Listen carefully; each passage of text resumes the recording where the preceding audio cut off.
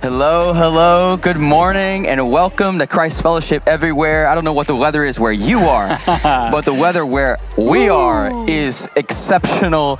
It's gonna be a great day in church. My name is Tyler with my friend Daniel here, and we're excited you're with us this morning. That's right. There's a few perks to living in South Florida. Every once in a while, it feels like this. Another perk of living here is this church called Christ Fellowship. We're baptizing people from last service, that as service got out, people are coming outside and they're getting dunked in the tank, baptizing, symbolizing their life and their new life in Christ. And so it's a beautiful day. It's incredible to be here. So thank you for joining us. Thanks for being at church. We always like to say, show up. You did that. So say hello. We have some people in the chat. I want to say hello to Rick in West Palm Beach. Hello to you, Cameron, up in Port St. Lucie. Great to have you here with us. And so go ahead and take a second, say hi in the chat. And if you need something to say in the chat, if you need a prompt, just say happy birthday to Steven, who's behind the camera. It was his birthday yesterday. 25. S-T-E-P-H-E-N. And then we have a special guest with us today. Hey, Pastor Todd. It's you guys. great to have you here with us. Incredible message. Thank you. I'm excited. It's a great day.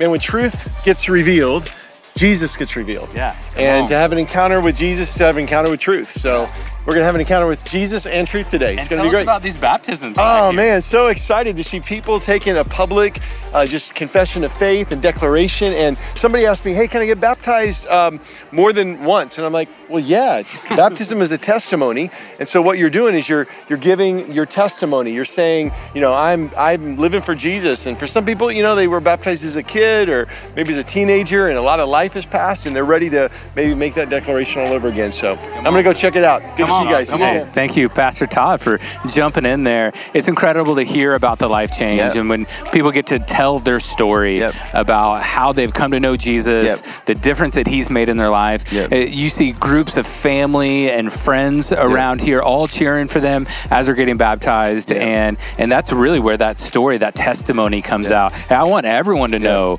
that I live for Jesus and I'm not afraid of that. I'm not ashamed of it. And that's what baptism gets to do. And we have a story. Easter was incredible last week. You'll hear some things this service, but we have a story from Easter last week. That's right. So our Boca campus, all right. Hannah, our kids pastor down there, was telling us in staff meeting this week, she met two kids as they checked in for the Saturday night Easter service. And she met them and their names were a little different, a little unique. And it was kind of like, maybe you're not from here. And sure enough, they are in town visiting family from Norway. And so she's like, this is great to have you here.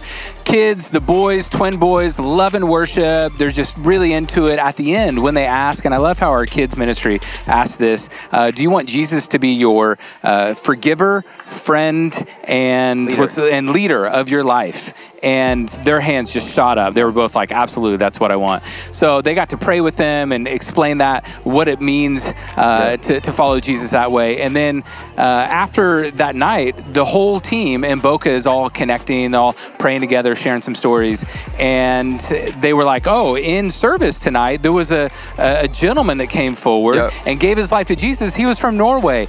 Well, sure enough, it was the boy's dad. They were in separate rooms, both experiencing the love of Jesus. They all give their life to Jesus. And so I don't know if they're watching, but if you're watching, and maybe our viewership in Norway is going to increase. Hey, we want to be able to connect with you. We want to be able to help make sense of that and walk with you and be your church family halfway around the world. So really cool to see how God was working. Yeah, come on. But today we're jumping into a new series called Tug of War. I used to go to camps and play Tug of War all the time. I love it. But really, it's a series on relationships. So let's talk about it. Think about where we learn most of our relationships, kind of how we learn how to deal with people, normally comes from family. It does. Right? And there was a hashtag that went viral a little while ago called hashtag my family is weird. Okay? So we thought we'd go to the internet, we'd pull some wisdom. Not your family. Not your family is totally normal. My family's not normal at all. So this is what Danny Michelle says. When I was learning to parallel park, my dad used my sisters and brothers as traffic cones. Hashtag my family is weird. Efficient. I kind of like this because you're going to learn how to park. Yeah. You're going to learn to take care of that automobile and how to take care of some cars around you because you don't actually want to, hopefully you don't want to kill your brothers. So the lesson is like, be careful? Be careful. Be careful. Treat that like that. You know, they got real people around you. Yeah. All right. It's great. Let's do one more. So I once heard my grandparents giggling upstairs. When I walked past the room, I saw them wearing each other's dentures. Hashtag my family is weird. Was that like on accident? Like, oh, I didn't realize that was like, yours. oh, we made a mistake. Or maybe they were sharing. So maybe that's a lesson on sharing. Sharing is caring. Yeah, that's how you take care. You're like, oh, you need my teeth? There you go. I'm willing to give and sacrifice. So come on. I don't know. We got a great service Come on, for you we're today, having fun today. We're grateful that you're with us. Like I said, baptisms is behind us, and even in service today, you're going to see people get dunked, go under. That's symbolizing the new life they're experiencing in Christ. And if you haven't been baptized, get to a local campus. It's your next step in faith. But we're about to jump into worship today. Yeah. So when you grab your Bible, you want to get your praise hands. Let's get ready and join the worship center with Pastor Steve. Welcome to Christ Fellowship. It is so good to be in the house of God. I got to welcome everyone joining us online and here at Palm Beach Gardens, and especially if you're new today. Hey, we pray that this service is a gift to you. Now, we are just coming out of this season of Easter, and here's what we know. Our God, He's still alive and well, amen? And our God, He's not done with His church yet. And so here's what I know. This Old Testament verse stands true today. That the God that is for us, He's far greater than anyone or anything that could come against us today, amen? Amen. Knowing that Jesus, He speaks for you today. And He speaks a better word, amen? So come on, let's fill this room with worship today. Let's fill this room with praise.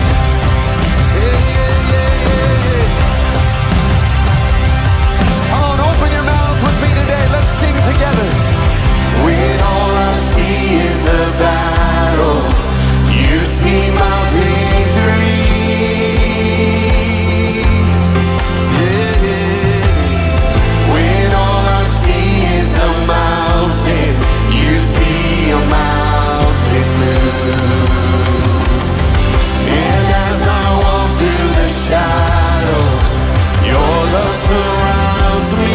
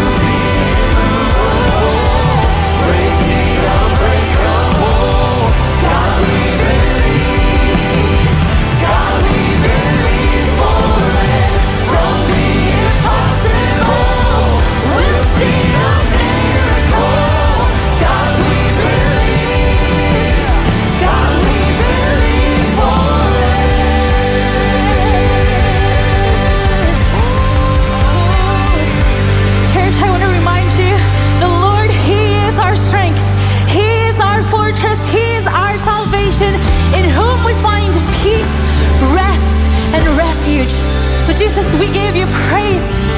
We give you praise. You're worthy to be praised, Lord. There's no one like you, no one like you. My fortress, my refuge, still a strong tower, still a strong tower.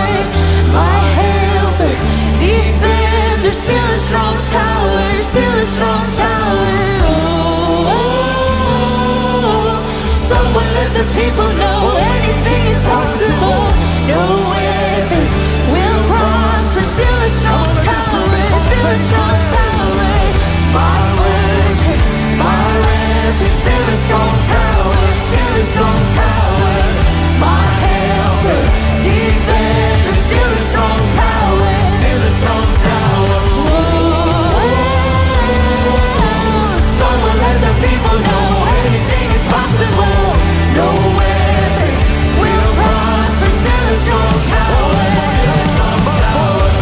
My fortress, my refuge, still a strong tower, still a strong tower. My helper, defender, still a strong tower, still a strong tower. Someone let the people know anything is possible. No weapon will prosper. Still a strong tower. Not by power, it's not by the Spirit of the living God. Spirit of the living, no, it's not my battle, not my battle, it's not my fight, but by the Spirit of the living, Spirit of the living God. Oh, my fortress, my refuge. Still a strong tower, still a strong tower. My helper, defender, still a strong tower, still a strong tower. Someone let the people know anything is possible. No weapon will prosper. Still a strong tower. Oh, I know, I know. Come on, church, can I just invite you today? Would you stir up your faith today that he is the same yesterday, today, he is the same forever. He's still a strong tower. So right where you are, would you just open your hands? God, we believe. And for those of us who need it, help our unbelief. The spaces in my heart, God, today I just need to say and declare that I trust you. You are a refuge. You are my helper and defender. Where else could we go to? Who else has the words of life? No one but Jesus. And today you just want to tell your people they will never walk alone. They will never be alone. You will never be alone, church. You will never be alone. There's no one else. You will never be alone. There is no other name but the name that is Jesus. He who was and still is and will be through it all. So come on, make the space between all the things unseen and this reckoning. I know I will never be alone. I know I will never be alone. I know I will never be alone. There'll be another in the fire, standing next to me. There'll be another in the waters, holding back the seas. And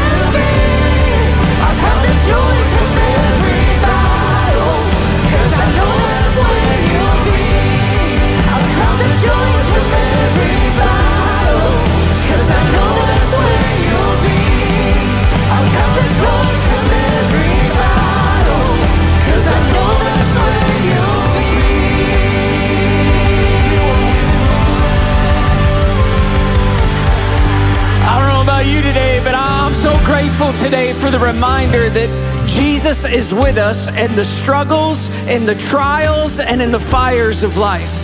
Now, what I know today is there might be someone who's walked into this place and maybe your biblical knowledge of all the faithfulness of God, especially in the Old Testament, it might be uncertain to you, or you might never have heard the story that we're singing about today. And so you're like, another in the fire, what does that mean? And even if you did grow up in church today, sometimes the best lessons we ever learned were in kids' church, all right? And we need to be reminded of that faithful lesson. Those 3 Hebrew boys, Shadrach, Meshach, and Abednego, that because they wouldn't bow to the evil king Nebuchadnezzar, Nebuchadnezzar would have those 3 Hebrew boys sentenced to death in a fire. And so he asked that the furnace would actually be heated 10 times hotter. It says that even the soldiers who placed those 3 Hebrew boys into the fire, that they themselves died. And as the king stepped back and looked upon in anticipation of those 3 Hebrew boys being burnt in a fire, he looks to his attendant and he says, hey, didn't we throw 3 guys into the fire? Because there's a 4th man in the fire and he looks like the Son of God. And just as Jesus appeared in that fire with those 3 Hebrew boys, thousands of years ago, today, he appears to walk with you, beside you in anything that you are facing today, whatever any doctor said, whatever any coworker said, whatever struggle you're facing in your life today, that Jesus is with you. He is with you. In John 16:33, he says, in this world, you will have trouble, but take heart, I've overcome the world. This is who Jesus is. He is with us and he in battles with us. And I know Stephen led us through a moment of prayer today, but I just think one more time today, if you're in a battle, if you're in a fire, if you're in a struggle and in a trial, would you, like me today, just raise your hands across this room and say, God, I trust you. I trust that Jesus is with me, that he is beside me. And so God, today with open hands, we remind ourselves that there is another who is with us, and his name is Jesus. And we know that in this world, there will be struggle, there will be trial, there will be temptation, there will be sickness. But we serve a God who promises to go with us, who comes before us, who walks beside us, who fills us with his Spirit. And so we trust in your presence today, and we trust that you will guide and you will lead. And though the rivers, they rage around us, we will not be drowned. And though the waters, they begin to rise, we will not be overcome. And the fires, they will never burn us. We will never be alone because you are with us. So come on, church, let's sing it. Get it in our hearts, get it in our spirits today. You'll never be alone. Yeah. I know I will never be alone. One more time. I know I will never be alone. There'll be another in the fire, standing next to me. There'll be another in the water, holding back the seas. And should I ever need reminding, how good you've been to me, I'll count the joy of every battle, 'cause I know that's where you'll be. I count the joy of every battle, 'cause I know that's where you'll be. I'll count the joy of every battle, 'cause I know that's where you'll be. Amen, that's where he'll be. He'll be right beside us. And it's good to be together in this room today and worshiping with us at Christ Fellowship everywhere. Those of you that are tuning in, special greeting to all the men and women in the United States Armed Forces that might be worshiping with us today at home or abroad. So grateful to have you. So if you're in this room today, before you're seated, just tell somebody next to you, he's with you. Bob, he's with you. Patty, he's with you. Come on. He's with you, Brenda. Marilyn, he's with you. Scott, he's with you. He's with you. We are with you here at Christ Fellowship Everywhere. My name is Daniel, and this is Tyler, and we decided to stay out here because pre-service was so great with all the baptisms happening. You're going to get to experience some more baptisms here right before the message in the room, and it's an incredible day. We're celebrating. Welcome to all of you that are joining. You might be traveling like Darcy, who normally attends Port St. Lucie campus. It's great to have you here with us. You might be all the way in Vermont, or Connecticut, like Teresa on Facebook. Welcome to Christ Fellowship Everywhere. Yeah, come on. We like to say show up and say hello. You are here. Yeah. So let us know where you're coming in from. Say hello. You can put an emoji in the chat, whichever one you're feeling today. And then we talk about taking a step. Yeah. There's some great steps that you can take this week here at Christ Fellowship. And one of those steps that you can take is called The Journey. It's happening next Sunday at 5 p.m. on the 14th. It's a 2-week experience. We're going to hear a little bit more about Christ Fellowship. You're going to get to know some of us, and we're going to get to know some of you and talk about all the things that God's put inside of you. And it's really a great time to build community as well. And so next week, Pastor Daniel and Kalisa will be kicking that off.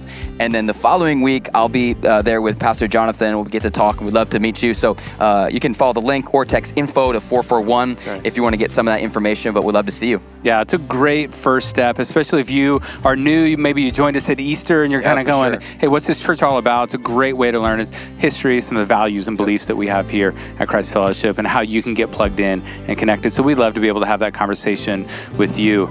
Well, we take some time each week to devote towards our giving. We believe that we worship God, not just through singing and through our voice. We worship Him when we read, we worship Him when we pray. We also worship when we give. And when you think about what happened last week with Easter, just everyone working together, all of the people, all of the man hours that went into it, all of the resources that went into it, how many people experienced the love and the hope of Jesus because of last Easter. It reminds me of what Paul talks about in 1 Corinthians 12:12, where he talks about the church being a body. He says, the human body has many parts, but the many parts make up only one whole body. So it is with the body of Christ. We all have a part to play, right? And so when we all do that, when we serve, when we give of our lives to build this church, we're all working together. And it's just a beautiful picture of what it means to give and to sacrifice. And so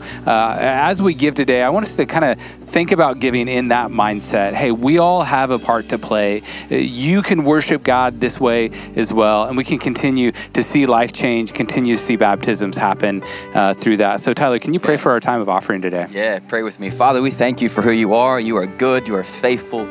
We thank you that everything that we have, you have given us. And so today we pause. We take a moment and we give back what you have given us, God. I pray that we would give with cheerful hearts, Lord.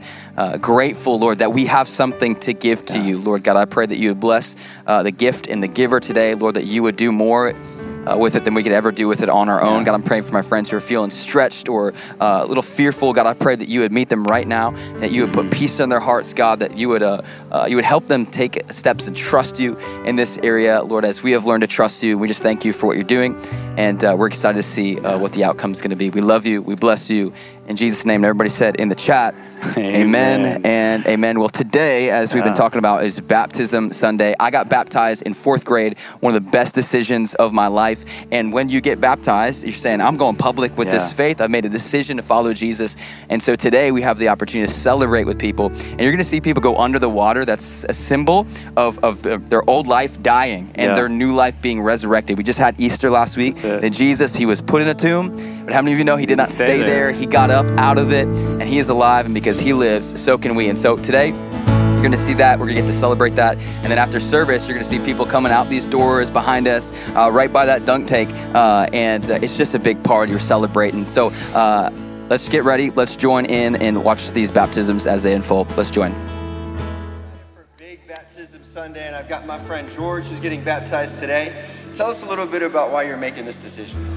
Prior to Jesus, my life was filled with addiction, desperation, and solitude.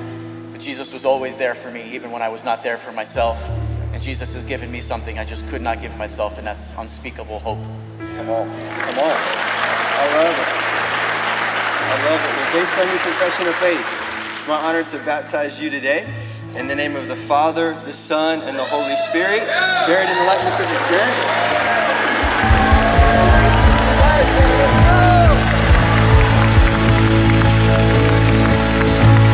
And I got a friend, he's closer than a brother, and there is no judgment, oh how he loves me. I got a friend, he is my strength, he is my portion. He's with me in the valley, with me in the fire, with me in the storm. So let all my life testify, hallelujah. We are not alone. God really loves us. God really loves us.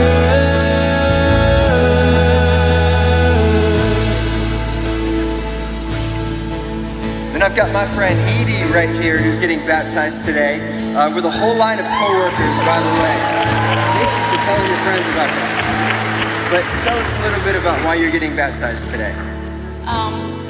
Last month, on the month of prayer and fasting, I came to church and prayed for miracles of my life. And I surrendered to God and gave my life to Jesus. Come on. I love it. And based on that profession of faith, it's my honor to baptize you today. In the name of the Father, Son, and Holy Spirit, buried in the likeness of his death, and raised to new life. Let all my life testify, hallelujah. We are not alone. God really loves us.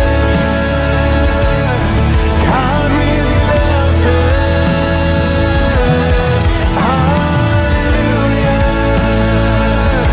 Oh, praise my soul. God really loves us. God really loves us. What a father. What a father. What a friend. What a savior he is. What a father. What a friend. What a savior he is. What a father. What a father. What a friend. What a savior he is.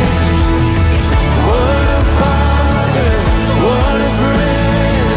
What a savior he is.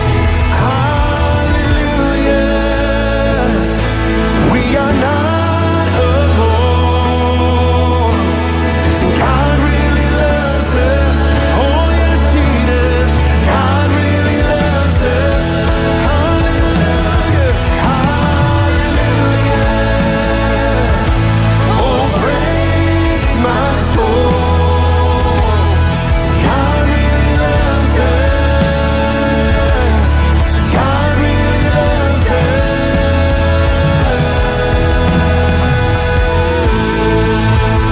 Yeah. Aren't you glad God really loves us today? Amen. You can grab a seat. I want to welcome everybody joining us at all of our Christ Fellowship locations today. Everybody joining us online. We love you. Hey, how great is it to celebrate new life that we just celebrated? And last weekend we celebrated a whole lot of new life, the new life of Jesus, celebrating the resurrection power. And listen to this, we had with us at all of our locations over 77,000 people. I know, right? 77,000 people plus everybody that joined us online hearing about the good news of Jesus Christ. It's amazing. And as amazing as that number is, the number that we're most excited about is that there are 4,412 people that made decisions to follow Jesus. It was a weekend of life change. It was incredible. And all of those, the altars were flooded at all of our locations. People making a decision to give their entire life to Jesus. But there were also 860 of those decisions were our kids in kids ministry. So there are generations that are being changed. And we just want to thank all of our dream team. You guys showed up.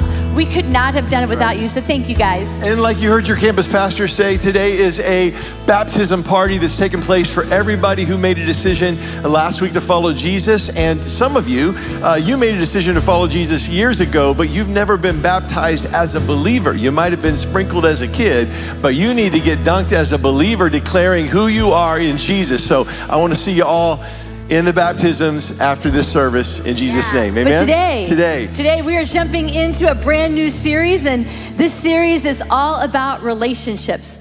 Because here is what we know, right? Life is all about relationships. We were created by a relational God for relationship. And the quality of our life is dependent on the quality of our relationships. And we also know this is a series for everyone, because no matter where you are or what you do, we all need some help with relationships, right? And if you're here today and you think that your relationships don't have problems, you might be the problem, okay? So we're here for you if you're sitting next to that person. And we also know that at the end of this series that we can't guarantee that all of your relationship problems are going to be solved. But what we can say is if you show up and you lean in to what God is going to speak into your heart and into your life, your relationships are going to get 50% better. Because you are 50% of every relationship that you're in. And so when you get stronger, your relationship gets stronger. When you get healthier, your relationships are going to be healthy. And I love that the Word of God has so much to say about relationships. In Psalm 133, it gives us a picture of how God designed relationships. It says, behold how good and pleasant it is when brothers and sisters dwell in unity. It goes on to say that it is there that the Lord commands a blessing. When there's unity in relationships, he commands a blessing. But good and pleasant and blessed is not always, those aren't always the words that we use to describe our relationship, right? Those maybe not be the words you would use to describe some of your relationships. Now listen, as we were praying about this series, one of the things that God really began to speak to us about is how the family is under attack.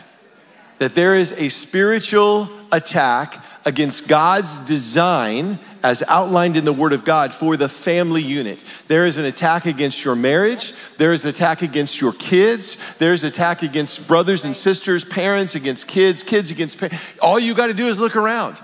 And it is quite obvious that there is something spiritual going on. And even if you aren't married, you think, well, I'm single, I don't have a family. Well, you are a sibling, you maybe are a child, you've got siblings, you've got a family that you belong to. You've got relationships that are being pulled at, that are being attacked, like there's this tug of war going on in our relationships. Have you ever played that game, Tug of War?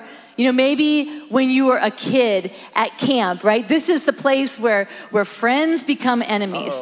Or maybe you played at a family reunion with one side of the family pulling against another side of the family. Did you know that a tug of war is actually an Olympic sport? There are the world games of tug of war. This is where the competition is fierce and things can get ugly. And sometimes this is what our relationships feel like. It feels like there's a constant struggle. You've got wife against husband and parents against kids and kids against parent. And this is not how it's supposed to be, right? This is what happens when we play tug of war to win, that things can get messy. Things get messy, especially when we think that the goal of our relationship, the tug of war in our relationship is to win. And this is not God's plan. This is not how he ordained relationships to be. A constant struggle, right? When we're pulling against each other, if we think the goal is to win, when one of us goes down, the relationship loses. Because when one of us falls down, or the relationship loses, it gets defeated. This is not God's plan, that we would pull each other over to the other side. He's got a better plan for us. So today we want to look at a scripture from the story of Nehemiah that we've looked at before, but we're going to look at it just a little bit differently. Nehemiah in the Old Testament was taken captive to Babylon, which is in modern day Iraq and Iran. And he had heard a report that the walls around his home city of Jerusalem had been in ruin. The gates were burned, the city was in ruin, the people were in ruin, the temple was destroyed and was not creating a place for people to come and worship God. So generations were growing up not knowing anything about God. And when Nehemiah heard this, it messed with him. And he said, I don't know what to do, but I've got to do something. And so he fasted and he prayed like we just did. And then he went to the king and got permission to go back to Jerusalem to actually begin to figure out how to rebuild the city. And when he got there and realized just how bad the thing was, he called everybody together, began working, but he said this in chapter 4, verse 14, and this is the word of the Lord for us. Don't be afraid of the enemy. Remember the Lord who is great and glorious, and fight for your brothers, your sons, your daughters, your wives, and your homes. You got to fight for your families. You got to fight for your kids. You got to fight for your marriage. You got to fight for your homes. And you may be sitting here, Todd, and you say, I don't have a son or a daughter. But you are a son or a daughter. Yeah. Right? You're somebody's son or daughter, right? You may not have your own family yet the way you think of it, but you're in a family. You're a part of a family. And can I tell you, as it goes with your family, so it goes with this family. Yeah. God's family. So it's really important. Nehemiah is telling us that we got to fight for each other, not against each other. We got to get on the same side of the rope and pull together for our sons and for our daughters and for our homes and our families.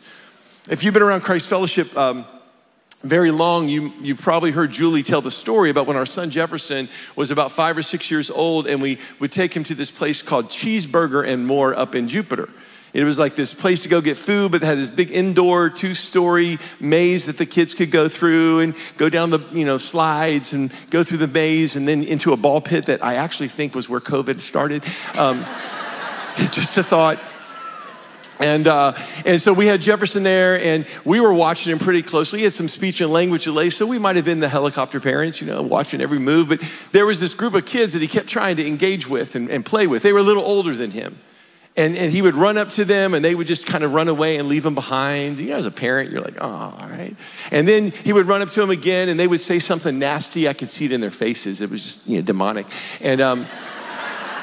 And then one time, this one 8-year-old kid kind of pushed Jefferson. It wasn't a full-out push, but it was enough of a nudge that meant he fell over. And I'm like, oh, no, you didn't just do that to my boy. And Julie's like, I'm going to go get a manager. And she walks away. And I'm like, I don't need no manager. And so I kick off my shoes, and I start climbing through the maze and through the slide and through the tubes that were made for small children. And I slide down into the ball pit, and I see this kid, and I just lay into him kindly, but I'm like, he just wants to have friends. He's just trying to make friends. Why are you treating him this way? And the little boy looks up at me and he goes, Mister, you're not supposed to be in here. And I was like, oh, all right, God bless you. And so it got out. But you need to know that what's coming after your family, what's coming after your kids is way more dangerous than an 8-year-old bully in a ball pit. Right.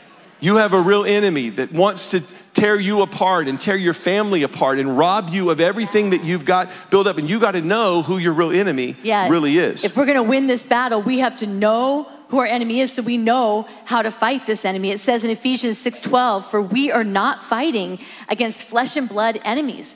Your kid, your husband, your wife, your coworker, they're not the enemy. We're not fighting against them, but against evil rulers and authorities of an unseen world, against mighty powers in this dark world, and against evil spirits in heavenly places. And that sounds a little bit spooky, but you need to know that there are spiritual forces working behind the scenes trying to divide your home. There are. And they know that a house divided cannot stand. It will fall. You need to know that we have a real enemy that is trying to isolate you, because the enemy knows that if he can isolate you, if he can isolate your kids, then he can take you out. Because the only battle that you can't win is the one that you're trying to fight on your own. And so this battle is a spiritual one, but I just want to give a disclaimer. So this doesn't mean, the next time you're in a fight with your husband or wife that you look at them and say, get thee behind me, Satan, right? Or we don't want to call our kids, even though I think you might have said that to me once or twice. I would never. Or call our kids little demons or anything like that.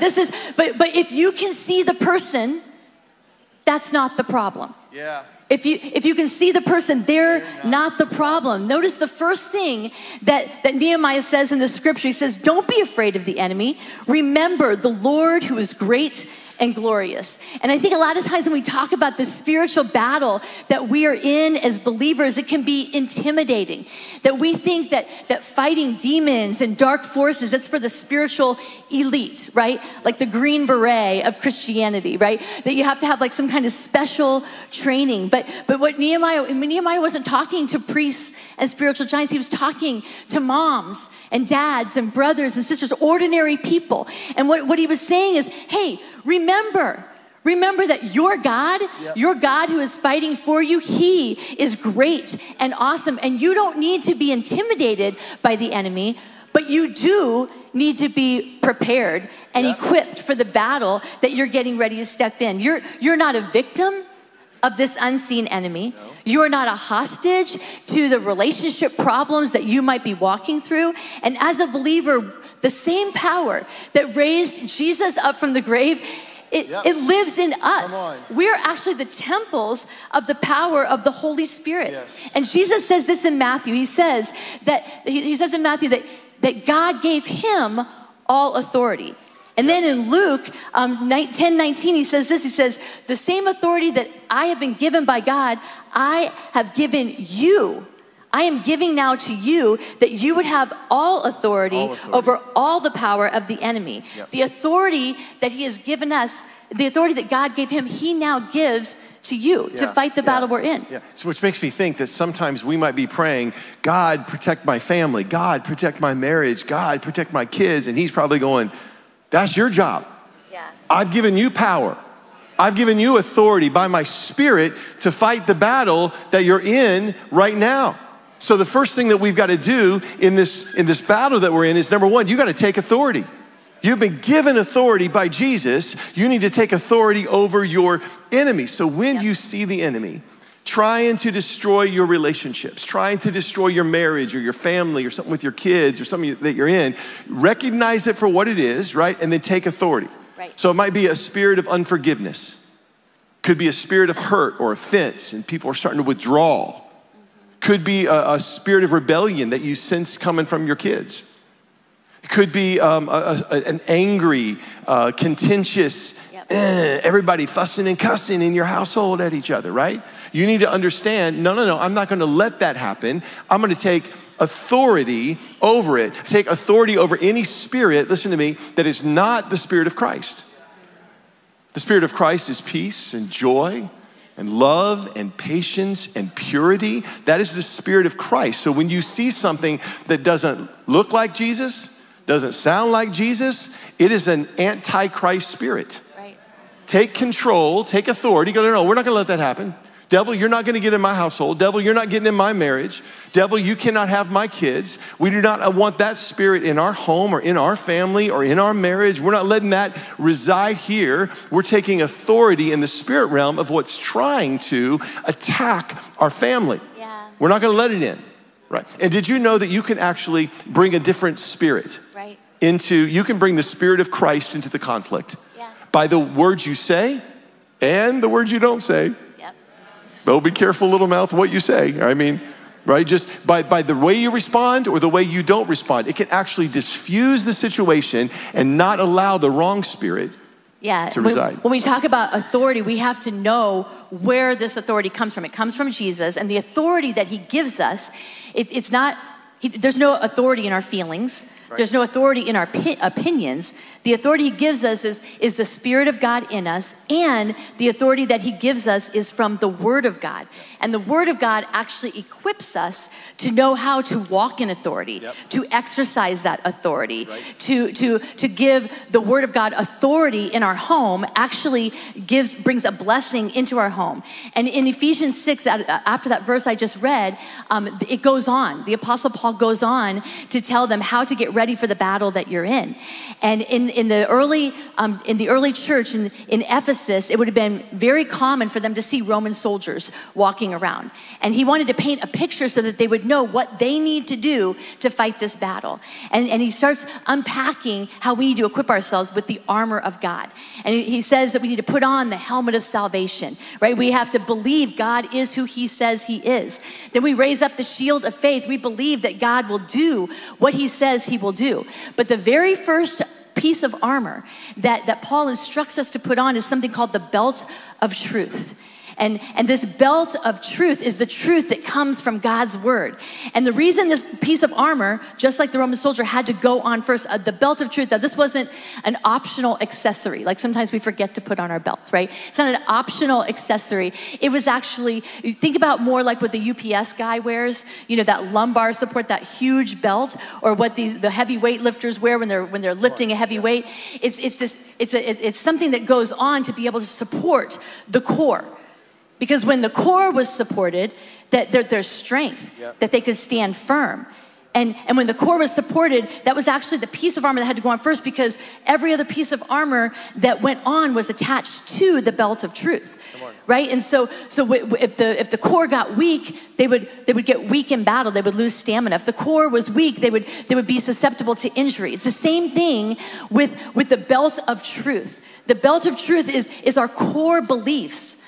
The truth that comes from God's word that keep us strong, that actually give us guidance and direction and stamina for the battle that we're in. This core belief system this is what gives us, the core beliefs in God's word, this is what gives us authority.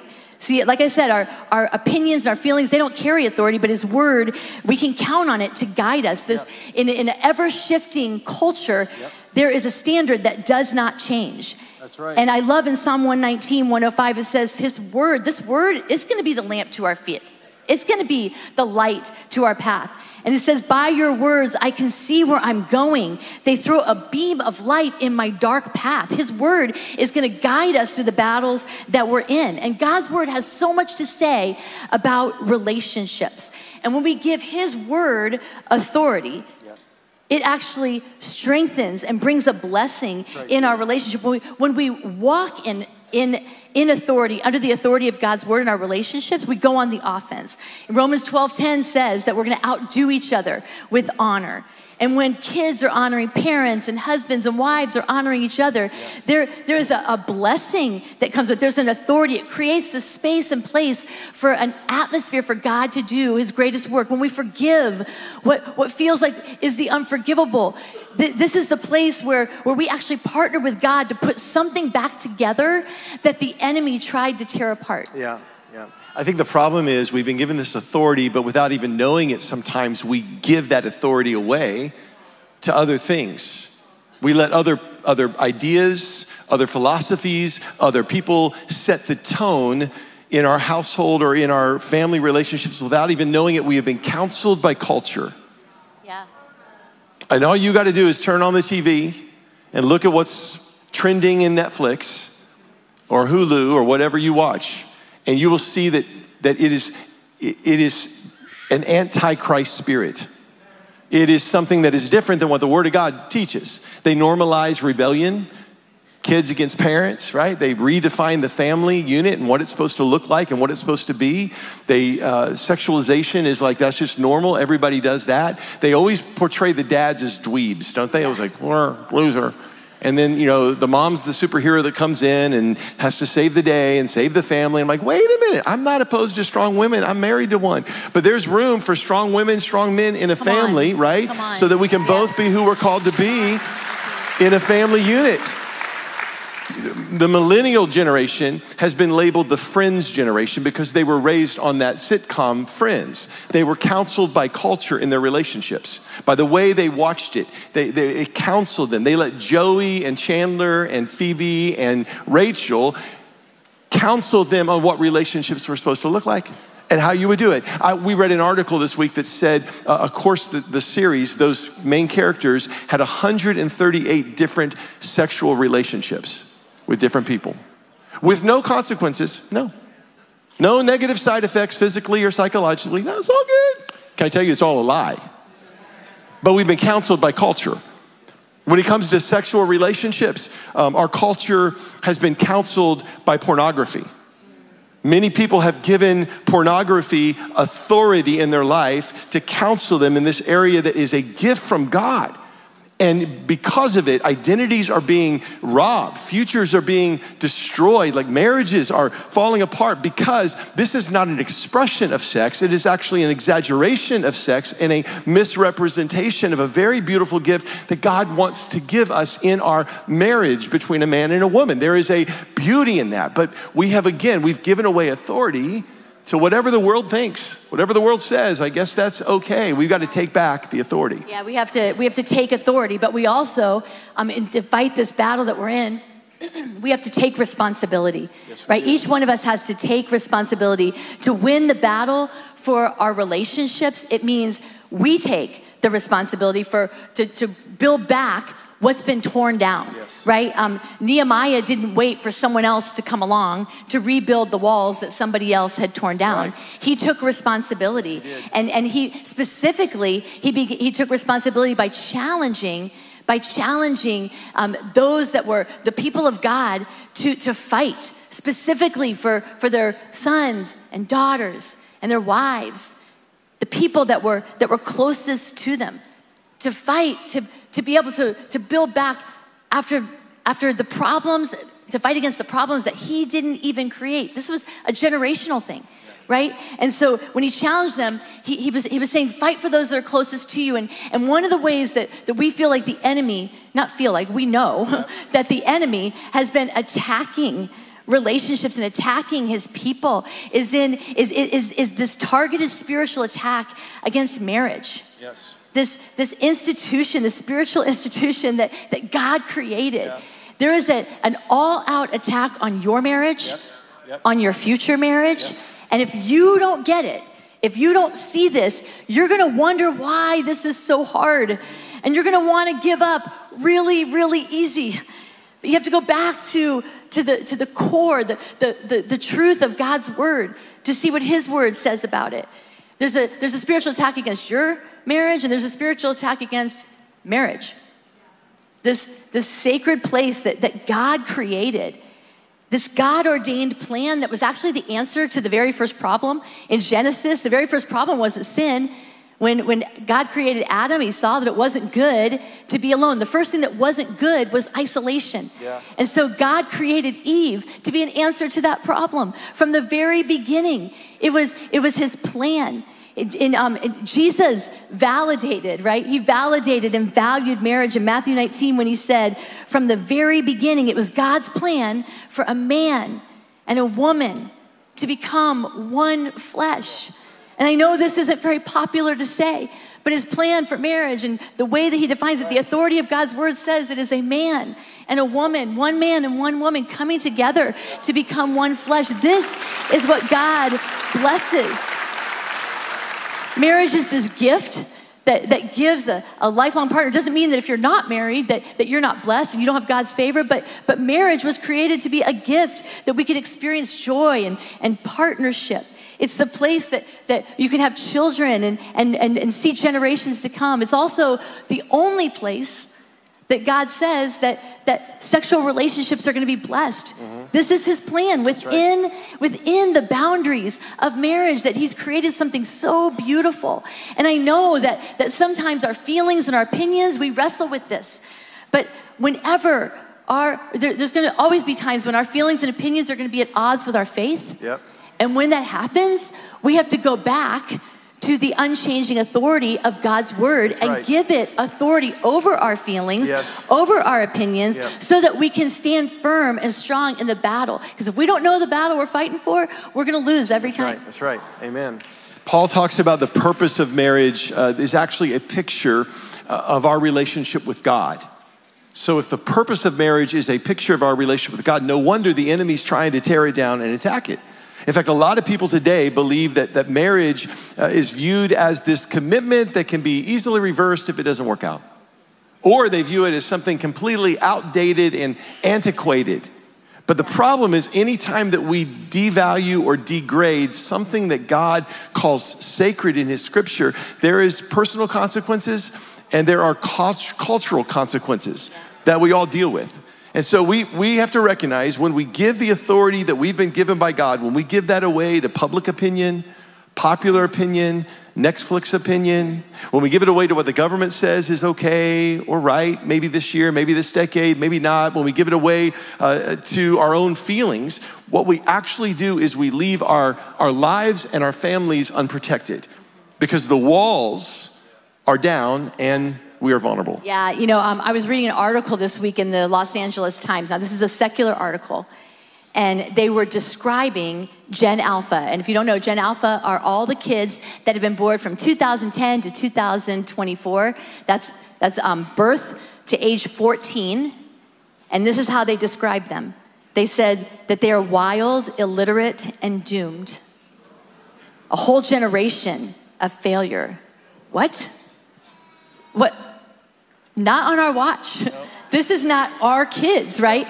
We are going to speak a better word over our kids, over our generation. See, there's been a cultural impact that has taken them, trying to take them down. But our kids, our sons and our daughters, they are fearfully and wonderfully made. They have been created a masterpiece with purpose and potential. They can stand strong and know their identity. They don't have to question it. They can know their identity because of the truth of God's word. Parents, we have to speak a better word over our kids, over our sons and our daughters. That's our responsibility. We have to disciple them in God's purpose and his plan.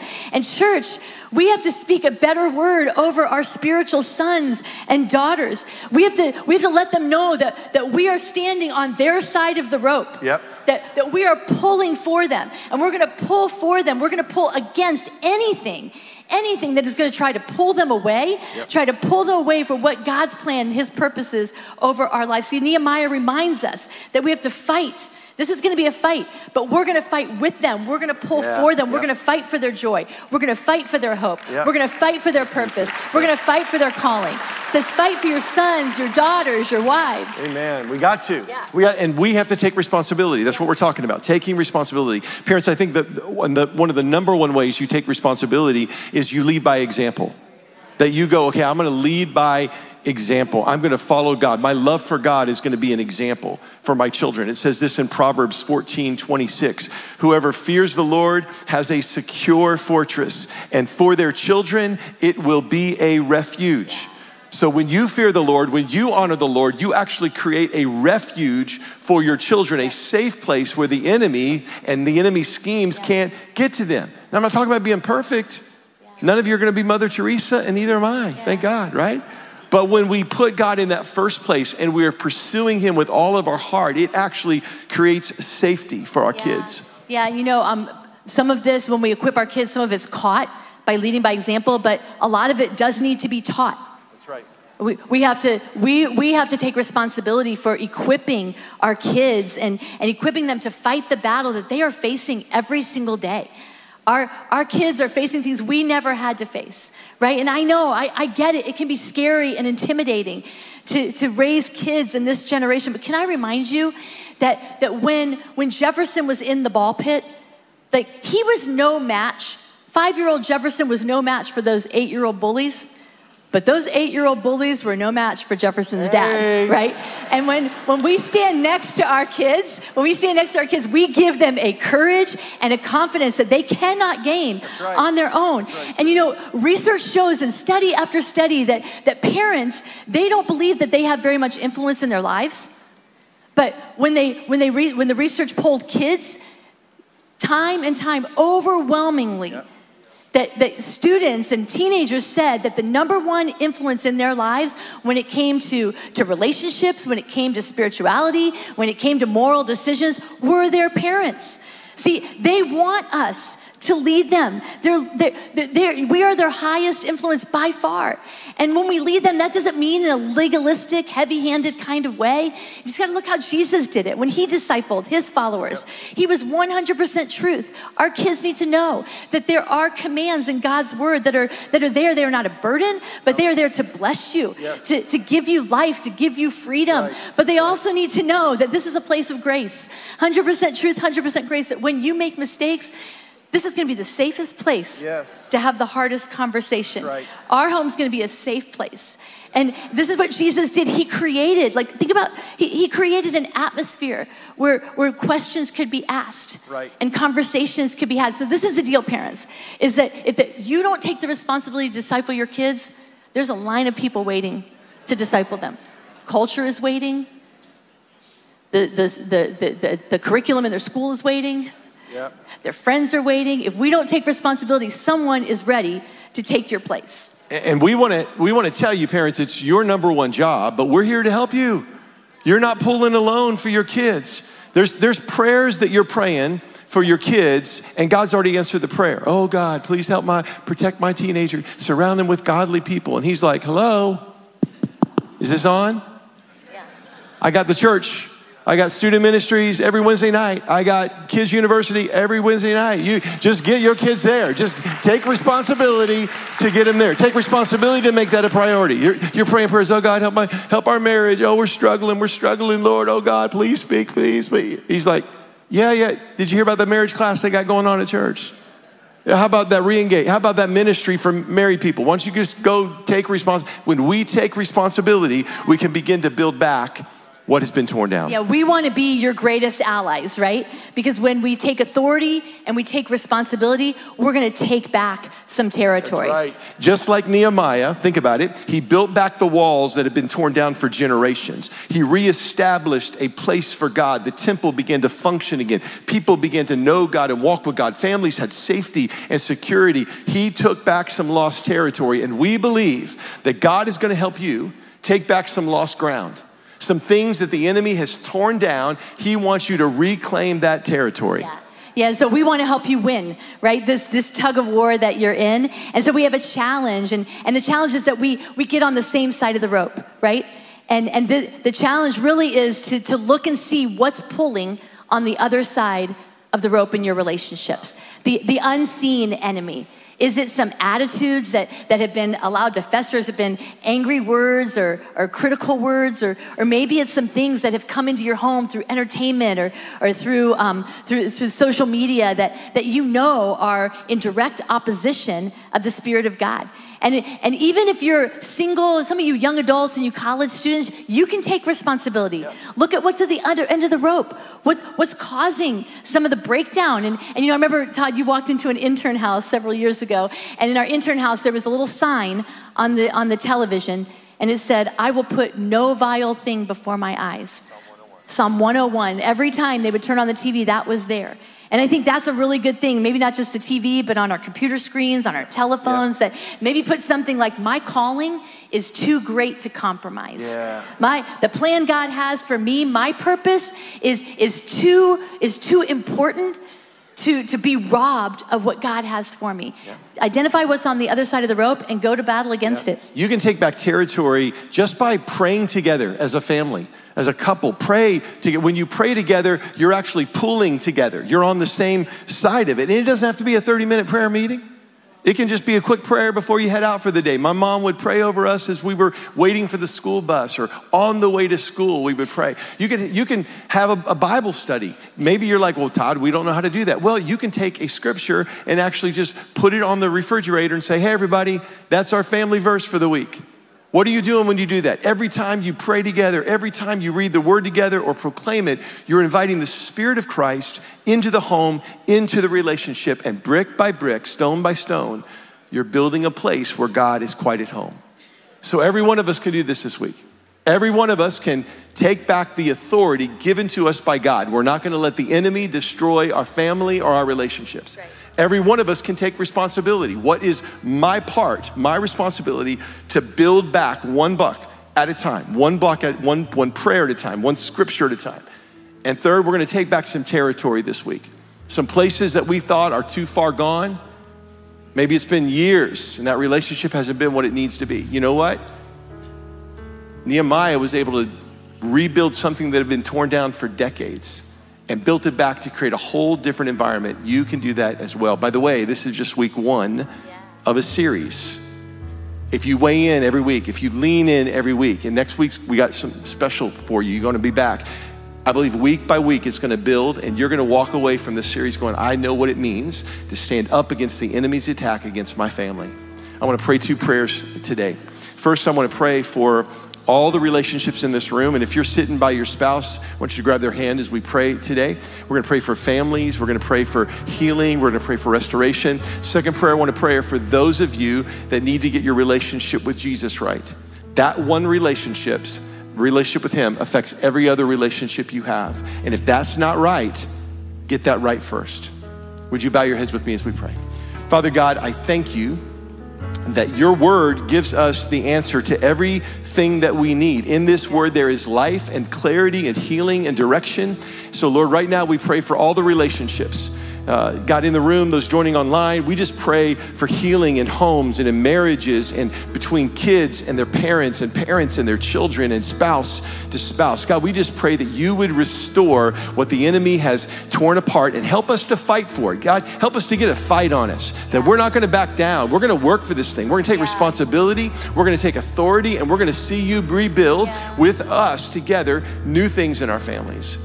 As we continue to pray with every head bowed, if you're here today and you would say, Todd, I know I need to get my relationship with Jesus right, because that's gonna change all my other relationships. My friend, I wanna lead you in a prayer that's gonna help you feel new on the inside, experience the newness of God's grace and love, and help you step in power in everything he has for you. And if you'd like me to include you in that prayer, right where you're seated, would you just raise your hand and say, Todd, that's me? Yeah, hold them up high all across the rooms today. Let's all pray this prayer together. Dear Lord Jesus, I surrender my life to you. Come into my heart, forgive me of my sins, and I will follow you the best I know how for the rest of my life. In Jesus' name I pray. In Jesus' name I pray. Amen. Come on, let's thank God for everybody that made that decision. Amen. And if that's you and your best first step is to get your relationship right with Jesus, we want to be able to walk with you and answer any questions you may have.